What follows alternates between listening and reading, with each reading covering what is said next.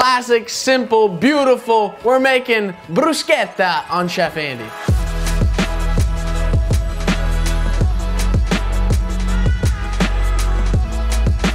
Welcome back to another episode of Chef Andy. If you have not bruschetted the subscribe button, meaning subscribe to the channel, make sure to do so. And if you already are subscribed, slap a huge like on the video. Leave in the comment section what you'd like to see me cook. Before we get into this recipe, I think I just need to clear up, some of that American pronunciation of this dish. It's not bruschetta, it's not bruschetta, it's bruschetta, okay? Bruschetta. Let's practice, right? Bruschetta. Okay, perfect. Now we got the name down, let's make the dish. So you're gonna wanna start out with some fresh heirloom tomatoes. Remember, this is the base of the whole dish right here, so you wanna get good quality tomatoes, and I love the heirloom tomatoes. And some tomatoes can be green, yellow, red, brown, different colors. So we have our beautiful red and green tomatoes. We're gonna slice these up. We're gonna dice right into these. I like using different colors because it makes the whole dish just light up. Look at this heirloom tomato though. Look at the veins on that tomato. Isn't that incredible? Okay, so when cutting these tomatoes, we're just gonna slice them up into little pieces, not too fine and not too perfect. Just cut them up. Beautiful. We've got our tomatoes all nice and chopped up, just about this fine, and they don't have to be perfectly diced and sliced. So I'm gonna take these and I'm going to put them right into our bowl. We're gonna add salt to extract as much water out of these tomatoes as possible. So be generous, mix it around, put some more. Now I'm gonna take some fresh garlic, 2 cloves, crack it open, and I'm gonna put it inside the tomatoes. So what's gonna happen is the tomatoes are gonna take the flavor from the garlic.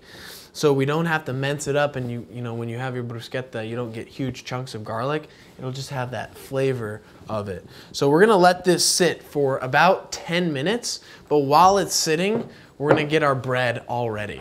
Now it's time to get the base of the bruschetta, the bread. I'm using Como bread. This stuff's amazing. But before we cut it, I wanna get my skillet, and I wanna turn this on medium to medium high, because what I like is I like the bread to get nice and crunchy, but also a little burnt. I love that burnt flavor. So I'm just gonna cut right into this nice thick pieces, this beautiful hard bread. Awesome. Now I'm gonna take my hard bread and I'm gonna throw it on my skillet. I love the skillet. I love cooking with it. It's gonna cook it even. It's gonna cook it great. I'm gonna take my olive oil. I'm gonna put that right on top.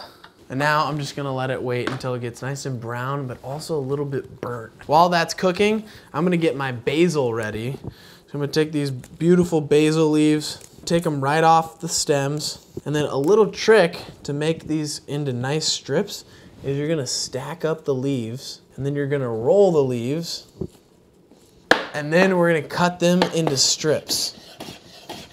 Beautiful, that's about enough basil. So we have everything prepped and ready. Let's check our bread. All right, so one side of our bread is ready, so I'm gonna flip these guys. Woo, these are hot. Oh, you can see they've got a little burntness to them. That's how we want it, that's how we like it. Okay, we're gonna let that other side cook, and then we're gonna put it all together. Our bread is nice and crispy and a little bit burnt, so we're gonna take our plate. Woo, and throw these on the plate. Man, these are hot. Watch your fingers, folks. So I'm gonna let these sit and rest, and I'm gonna take our tomatoes and I'm gonna drain them.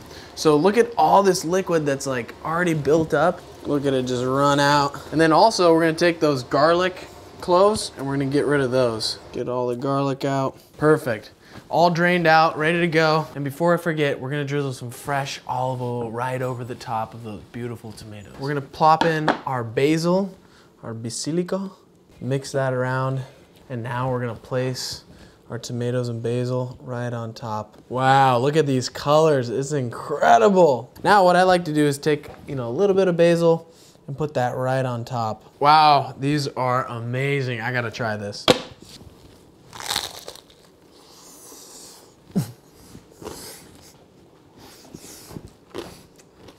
So good. The acidity from the tomatoes, amazing. Fresh basil. Another nice thing is that my bread, it's not too moist and it's not too hard. Some bruschettas, you bite into it, it's like almost gonna break your teeth.